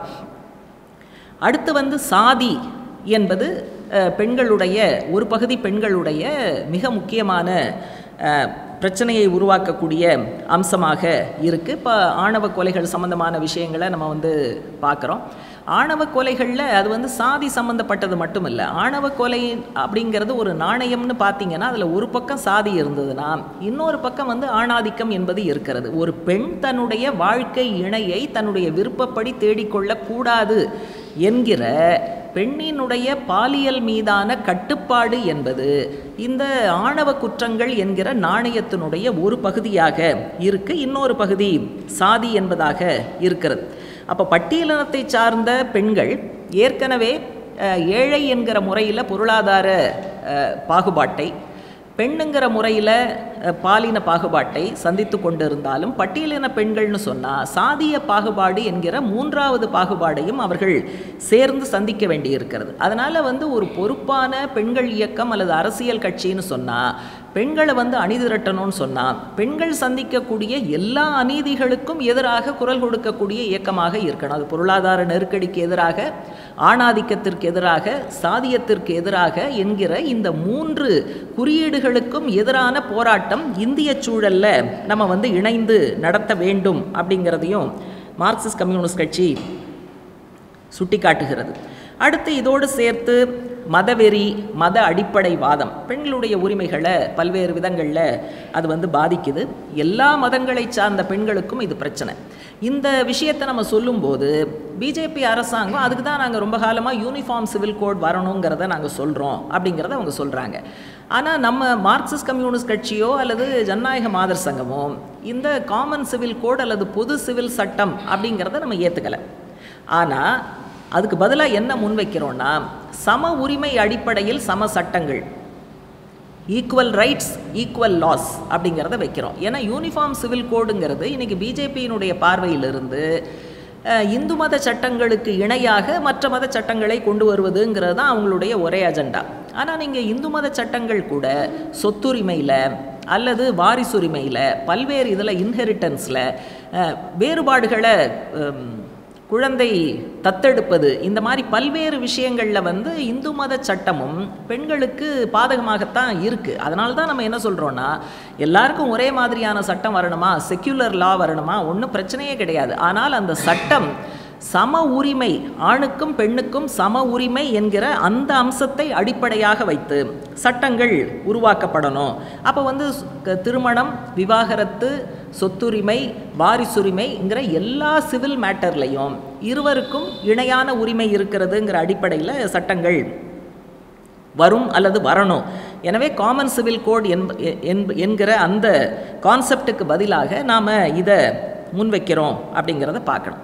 இப்போ இந்த மதவெறி அல்லது வகுப்புவாதம் அல்லது அடிப்படைவாதம்னு சொல்லும்போது அது இந்துத்துவா சக்திகளை மட்டும் நம்ம சொல்லலை. அவங்க பெரும்பான்மை மதத்தினுடைய அடிப்படைவாதத்தை முன்வைக்கிறார்கள்ங்கிறதுனால அது கூடுதல் டேஞ்சரானா கூடுதல் டேஞ்சர். ஆனால் சிறுபான்மை சமூகத்திலும் மத அடிப்படைவாதம் என்பது இருக்கிறது. பெண்ணுரிமை மிக மோசமாக கட்டுப்படுத்தப்படுகிறது.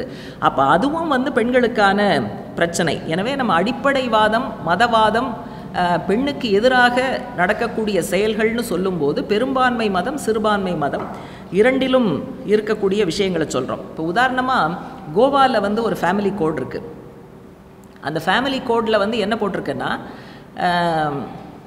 30 வயதுக்குள் ஒரு மனைவி ஆண் குழந்தையை பெற்றுத்தரவில்லை என்றால் கணவன் விவாகரத்து பண்ணலாம் அப்படின்னு அந்த கோவா ஃபேமிலி கோடில் இன்றைக்கும் இருக்குது. அப்போ சயின்ஸ் எங்கேயோ போய்கிட்டு இருக்குது, இவங்க இந்த மாதிரி இருக்காங்க. இன்னும் பிஜேபி மாதிரியான ஆணாதிக்க சக்திகள் ஆட்சியில் தொடர்ந்து நீடித்தா பெண்ணுக்கு எதிராக என்ன விஷயங்கள் நடக்குங்கிறத நம்மால் புரிஞ்சுக்க முடியும். ஆகவே இந்த கம்யூனலிசம், ஃபண்டமெண்டலிசம் இந்த மாதிரியான விஷயங்களும் பெண்களுக்கு மிகப்பெரிய பிரச்சனைகளை உருவாக்குது. அதனால் பெண்ணுரிமைக்கான போராட்டம்னு சொன்னால் இந்த விஷயங்களையெல்லாம் எதிர்த்த போராட்டமும் அதில் உள்ளடக்கப்பட்டிருக்கு. அதே போல் பெண்ணின் மீதான வன்முறை பல விதங்களில் விதவிதமாக இன்றைக்கு கொண்டு இருக்கிறது. வலைத்தள வன்முறைங்கிறது இந்த காலத்தில் தகவல் தொழில்நுட்ப முன்னேற்றத்தில் அது மிக முக்கியமான பிரச்சனையாக வந்திருக்குது. பாலியல் வல்லுறவு தனியாக ஒரு ஆண் ஒரு பெண்ணை செய்வது என்பதற்கு பதிலாக கும்பல் பாலியல் வன்முறை, கேங் ரேப்புங்கிறது இன்றைக்கி மிக அதிகமாக மாறியிருக்கிறது. செக்ஸ் ராக்கெட் என்பது கூடுதலாக மாறியிருக்கிறது. அதே மாதிரி சினிமா உள்ளிட்ட பல்வேறு விஷயங்கள் பெண்ணை சித்தரிப்பது, ஊடகங்கள் பெண்ணை சித்தரிப்பது, அது விளம்பரங்களாக இருக்கலாம், சீரியலாக இருக்கலாம், பெண்ணை பிற்போக்காக சித்தரிப்பது அப்படிங்கிறதுக்குள்ளே இருக்குது. அதாவது ஸ்டேட்டஸ் கோவை மெயின்டைன் பண்ணணும். இருக்கக்கூடிய ஆணாதிக்க சமூக அமைப்பு எவ்வளவு அற்புதமான விஷயம், அது பெண்ணை எப்படியெல்லாம் பாதுகாக்கிறது அப்படின்னு மூளைச்சலவை செய்யக்கூடிய பல்வேறு விஷயங்கள் ஊடகங்களில் பல நிகழ்வுகளில் வர்றதை நம்ம பார்க்குறோம். அப்போ இது எல்லாவற்றையும் உள்ளடக்கிய அஜெண்டாவுக்கு எதிராக நம்முடைய போராட்டம் பெண் சமத்துவத்திற்கு, பாலின சமத்துவத்திற்கு எதிராக நடக்கணும். இப்போ பல சமூகங்களில் மரபுங்கிற அடிப்படையில் அல்லது பழக்க வழக்கங்கிற அடிப்படையில் அவர்கள் பயன்படுத்துகிற சடங்குகள் சம்பிரதாயங்கள் பெண்ணுக்கு எதிராக இருக்குது அப்படிங்கிறதுக்கு நம்ம நிறையா உதாரணங்கள் சொல்ல முடியும். ஆகவே மூட நம்பிக்கைகளுக்கு எதிராக ஒரு அறிவியல் கண்ணோட்டம் வர வேண்டும் அப்படிங்கிறதையும் சேர்த்து தான் நம்ம இதை பார்க்க முடியும். அதனால் அடிப்படையில் பெண்ணடிமைத்தனத்தில் இவ்வளவு அம்சங்கள் இருக்கிறது என்றாலும் இதற்கு பின்னால் இருக்கக்கூடிய அரசியல்ங்கிறது முதலாளித்துவம் நிலப்பிரபுத்துவம் என்கிற 2 காரணிகளும் இதுக்கு பின்னால் இருக்குது. ஆகவே முதலாளித்துவத்தை, அதற்கு முந்தைய சமூக முறைமைகளுடைய பாகுபாடுகளை ஒழிப்பதற்காக முயற்சி செய்து கொண்டு இருக்கக்கூடிய கம்யூனிச இயக்கம் அதனுடைய ஒரு பகுதியாக இருக்கிற விளைபொருளாக இருக்கக்கூடிய ஆணாதிக்கத்தை எதிர்த்த போராட்டத்தை இணைத்து நடத்த வேண்டும் அப்படிங்கிறது இந்த பகுதியினுடைய முக்கிய அம்சமாக முன்னுக்கு வந்திருக்கு. அடுத்து கட்சி திட்டம் பல இடங்களில் பெண்களை பற்றி சொல்லுது. பெண்கள் சுதந்திர இந்தியாவில் எப்படிப்பட்ட நிலைமையில் இருக்காங்க, அவர்களை முன்னேற்றுவதற்கு என்ன செய்ய வேண்டும் அப்படிங்கிற பல விஷயங்கள் கட்சி திட்டத்தில் சொல்லப்பட்டிருக்கு.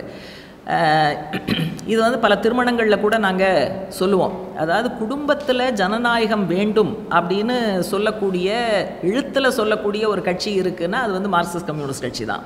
பல கட்சிகளுக்கு எழுத்து மூலமாக திட்டமே கிடையாது. இதர பல எழுத்தில் திட்டம் வைத்திருக்கக்கூடிய இயக்கங்களும் கூட இதையெல்லாம் குடும்ப கட்டமைப்பை ஜனநாயகப்படுத்த வேண்டும் அப்படிங்கிற விஷயமோ அல்லது குழந்தை வளர்ப்பு, வீட்டு பணிகள், இதற்கெல்லாம் பொருத்தமான ஆதரவு நடவடிக்கைகள், சூட்டபிள் சப்போர்ட் சர்வீசஸ், இது ப்ரொவைட் பண்ணணும் அப்படிங்கிற விஷயமோ வேறு எந்த திட்டத்திலையும் இல்லை. அப்போ பெண்ணினுடைய பிரச்சனைகளுக்கான அடிப்படையை புரிந்து கொண்டு அதற்கான தீர்வுகளையும் கட்சி திட்டம் பல்வேறு இடங்களில் முன்வைக்கிறது. அப்போ இந்த சமகால பிரச்சனைகளை பார்க்கும்போது ஒரு ஃபார்முலேஷன் மார்க்சிஸ்ட் கட்சி முன்வைப்பது என்னன்னா, இந்தியாவில் பெண்கள் சந்திக்கக்கூடிய பிரச்சனைகள் அல்லது ஒடுக்குமுறைங்கிறத 3 மட்டங்களில் பார்க்க முடியும். ஒன்று பெண் என்கிற விதத்தில், இன்னொன்று உழைப்பாளி என்கிற விதத்தில், 3வது குடிமகள் என்கிற விதத்தில். இதில் சாதியும் மதமும் ஊடுருவி வருகிறது. ஆனால் இந்த 3 மட்டங்களில் பெண்கள் ஒடுக்குமுறையை சந்திக்கிறார்கள் அப்படிங்கிற கட்சி திட்டத்தில் சொல்லப்பட்டிருக்கு. அதனால் இதற்கான முயற்சிகளை நம்ம பண்ணும்போது இன்றைக்கு இருக்கக்கூடிய அரசாங்கம், ஆளும் வர்க்கம் பெண்களுடைய மத உணர்வை பயன்படுத்தி அவங்கள மதம் என்கிற அடிப்படையில் ஒன்று திரட்ட முயற்சி செய்வது, அதே மாதிரி சாதிய சக்திகள் நம்ம சாதி அப்படிங்கிற முறையில் சாதிய அமைப்பாக அவர்களை திரட்ட முயற்சி செய்வது, சில என்ஜிஓக்கள், அந்நிய நிதியை வாங்கக்கூடிய சில என்ஜிஓக்கள் அந்நிய அரசாங்கங்களுடைய அல்லது அமெரிக்க ஏகாதிபத்தியம் போன்றவர்களுடைய அஜெண்டா என்னவோ அதற்கு சாதகமாக இங்கே இருக்கக்கூடிய பெண்களை அணிதிரட்ட முயல்வது, இப்படியான முயற்சிகளை தான் அவங்க கையாண்டுகிட்டு இருக்காங்க. அப்போ இந்த சவால்களையும் சந்தித்து தான் நம்ம முன்னேற வேண்டிய தேவை இருக்கிறது. அப்போது இது இதை நம்ம சரி செய்யணும்னு சொன்னால் பெரிய அளவில் பெண்களை அணிதிரட்டணும். அப்போ பெண்களை அணிதிரட்டுவது பெண் கம்யூனிஸ்டுகளுடைய வேலையாக மட்டும் பார்க்கக்கூடாதுங்கிறது லெனின் காலத்திலேருந்து சொல்லப்பட்டிருக்கு. ஏன்னா ரொம்ப சுலபமாக சொல்லுவாங்கம்மா, பெண்களை எல்லாம் கட்சி கொண்டு வரணும்னு சொல்லியிருக்கு, போங்க நீங்கள்லாம் போங்க அப்படிம்பாங்க. ஆனால் இது இவ்வளோ வியாக்கியானம் படிச்சுட்டு இந்த வியாக்கியானம் பூரா எப்படி மார்க்ஸ் சொல்லியிருக்காரு, ஏங்கல் சொல்லியிருக்காரு, கட்சி திட்டம் என்ன சொல்லியிருக்குன்னா, மார்க்ஸ் ஏங்கல் சொன்னதும் கட்சி திட்டம் சொன்னதும் கட்சியில் இருக்கிற ஆணுக்கும் தான் சொல்லியிருக்கு, பெண்ணுக்கும் தான் சொல்லியிருக்கு. உலக தொழிலாளிகளே ஒன்றுபடுங்கள்னு தான் சொல்லியிருக்காரே ஒழிய உலக ஆண் தொழிலாளிகளே ஒன்றுபடுங்கள்னு சொல்லலை. அதனால் இது இந்த அண்டர்ஸ்டாண்டிங்கோட கட்சி முழுமையும் பெண்களை அணிதிரட்டுவதற்கான முயற்சிகளை மேற்கொள்ளணும். அப்போ இப்போ உதாரணமாக பெண்கள் மீதான வன்முறை நடக்குதுன்னா உடனே ஜனநாயக மாதர் சங்கம் தான் பண்ணணும். இப்போ மாணவி சம்மந்தப்பட்ட பிரச்சனைனா எஸ்எஃப்ஐ தான் பண்ணணும். ஒரு இளம் பெண்ணினுடைய பிரச்சனைனா டைஃபி தான் பண்ணணும் அப்படின்னு நம்ம பார்க்க வேண்டிய அவசியம் கிடையாது. இந்த அமைப்புகள் ஒன்றிணைந்து கூட செய்யலாம். ஏன்னா ஒரே நேரத்தில் அந்த பெண் மாணவியாகவும் இருக்கிறாள், பெண்ணாகவும் இருக்கிறாள்.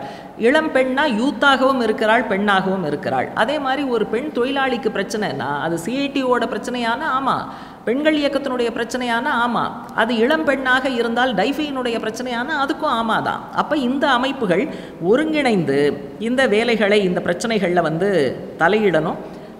பெண்ணுக்கு எதிரான பாகுபாட்டுக்கு பின்னால் இருக்கக்கூடிய அரசியல் என்ன அப்படிங்கிறத இதன் மூலமாக நம்ம பிரச்சாரம் செய்ய வேண்டும் என்பதையும் கட்சி குறிப்பிட்டிருக்கு.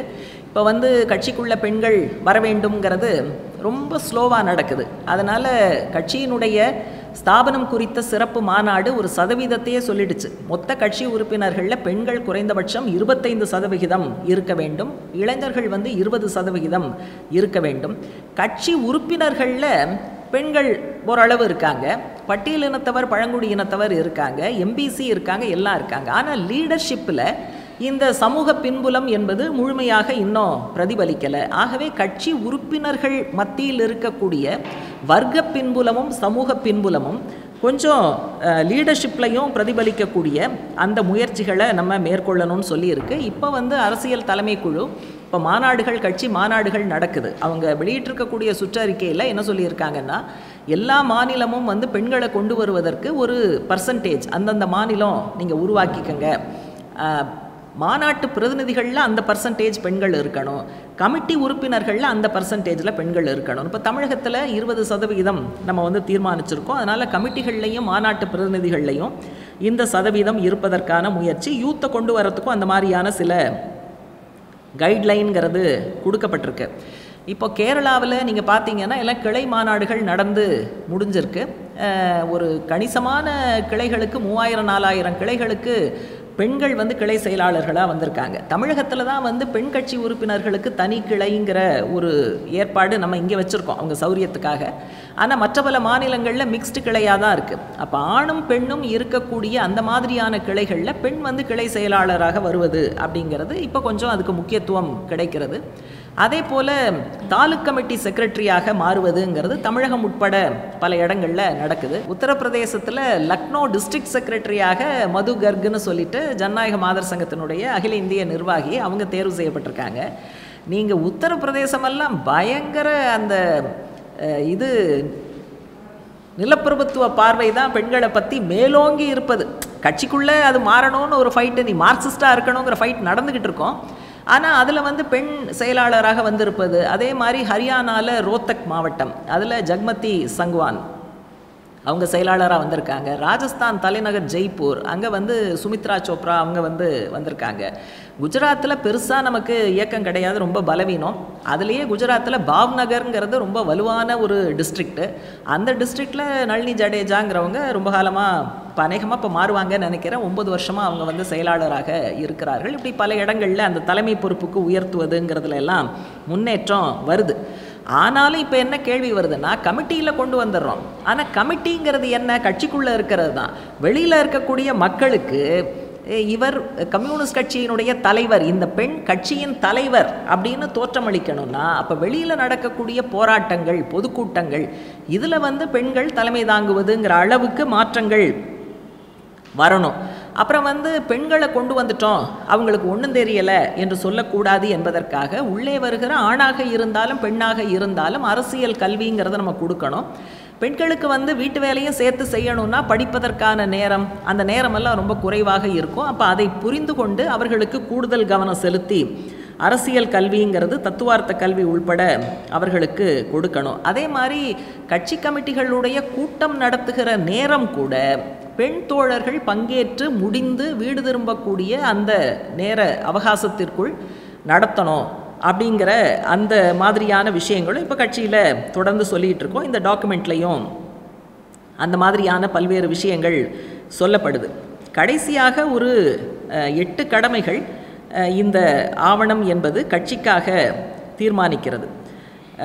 அதில் நெறிப்படுத்தும் ஆவணம் என்பது முழுமையாக அமலாக வேண்டும்னு சொல்கிறோம். ஏன்னா நெறிப்படுத்தும் ஆவணத்தில் முக்கியமாக ஒன்று என்ன சொல்கிறோன்னா, கம்யூனிச நெறிமுறைகளோடு ஒரு கம்யூனிஸ்ட் வாழ வேண்டும்.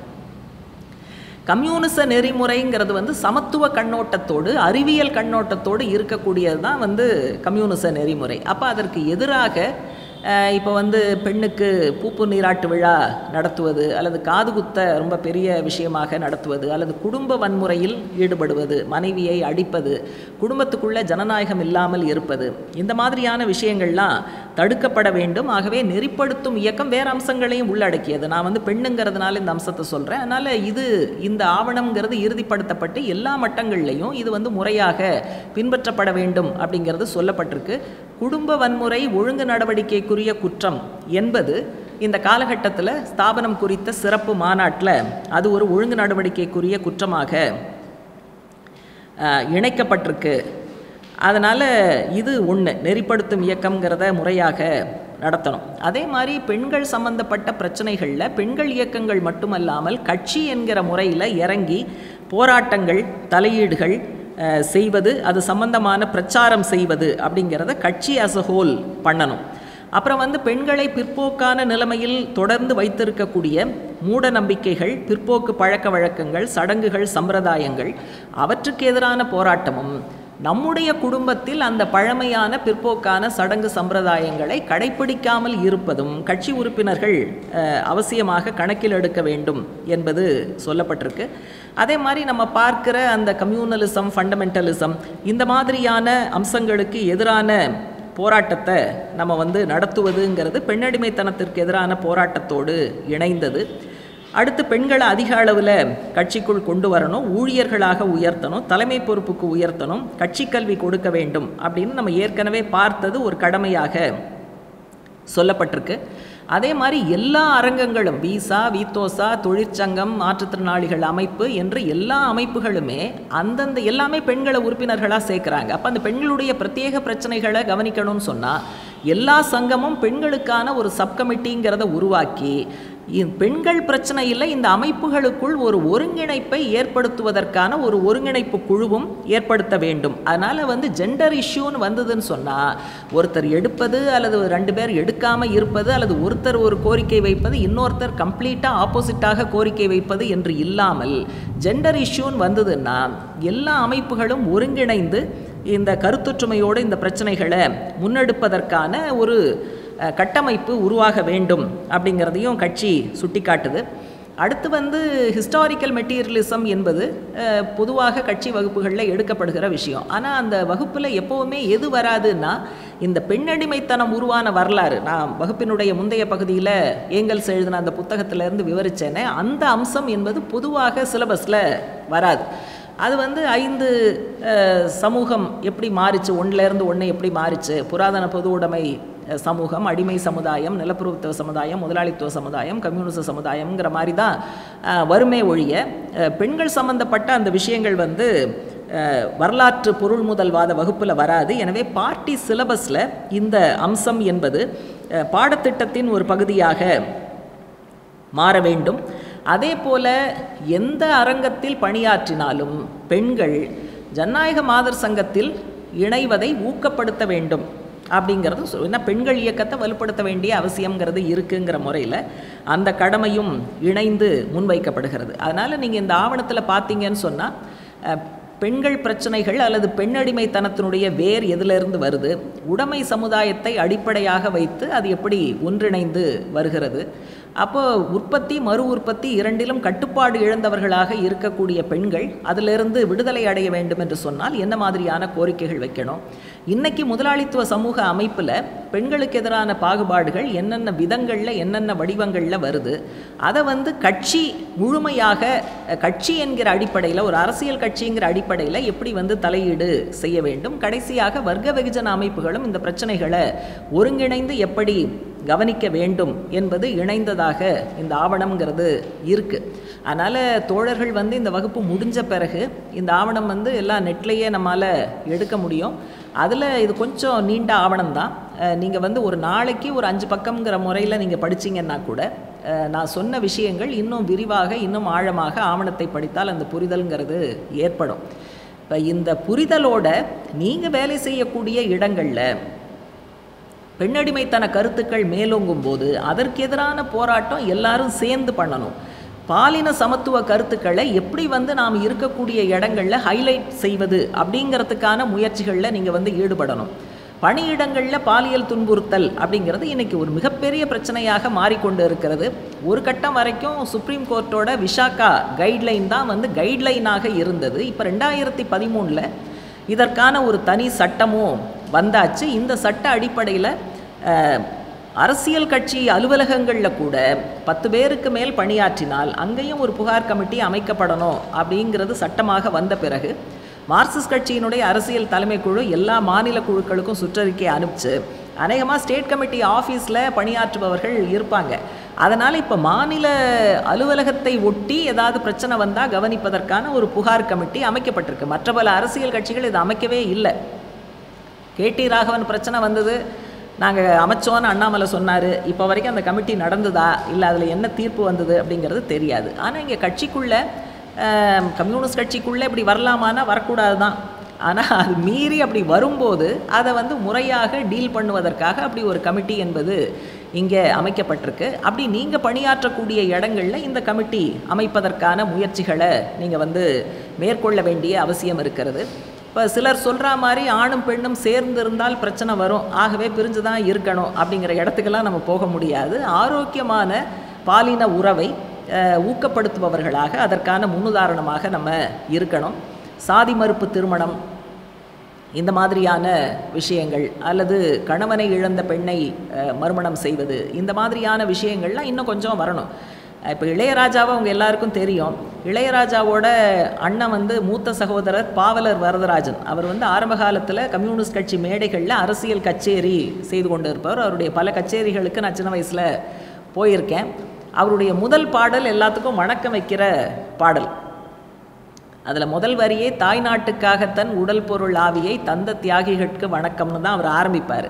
அதில் எல்லா வரிகளுமே ரொம்ப நல்லா இருக்கும். அதில் இந்த சமூக சீர்திருத்தம் வரணுங்கிற அடிப்படையில் ஒரு 2 வரி இருக்கும். அந்த 2 வரியை சொல்லி முடிப்பது பொருத்தமாக இருக்கும்னு நான் நினைக்கிறேன். சாதி விட்டு சாதி மகளை கட்டி கொடுத்த தாய் தந்தையர்க்கெல்லாம் வணக்கம், இங்கு தாலி அறுத்த பெண்ணை மறுமணம் செய்துட்ட வாலிபருக்கெல்லாம் வணக்கம்னு வரும். தாலி அறுத்துட்டங்கிறது அந்த காலத்தில், நம்ம இப்போ அதை பயன்படுத்துறதில்லை. அப்போது நீங்கள் ஒரு அரசியல் கட்சியினுடைய மேடையில் செய்யப்படுகிற கச்சேரி ஏதோ இதர கட்சிகளை கிண்டல் பண்ணுகிற நையாண்டி பண்ணுகிறதா மட்டும் இல்லை. நீங்கள் அந்த பாடல்கள்லாம் பார்த்தீங்கன்னா இன்றைக்கி நம்ம மேடையில் பாடப்படுகிற பாடல்களுடைய வரிகளில் இந்த சமூக சீர்திருத்தம், சமூக மாற்றம், பெண் சமத்துவம் எல்லாமே இருக்கிறதுங்கிறத பார்க்குறோம். ஆகவே மார்க்சிய கண்ணோட்டத்தில் இதை புரிந்து கொண்டு நம்முடைய சொந்த வாழ்க்கையிலும் நாம் பணியாற்றக்கூடிய இடத்திலும் சமத்துவத்தை கொண்டு வருவதற்கான முயற்சிகளை இந்த இளம் வயதிலிருந்தே தோழர்கள் துவங்க வேண்டும் என்று கேட்டு வாய்ப்புக்கு நன்றி சொல்லி நிறைவு செய்கிறேன்.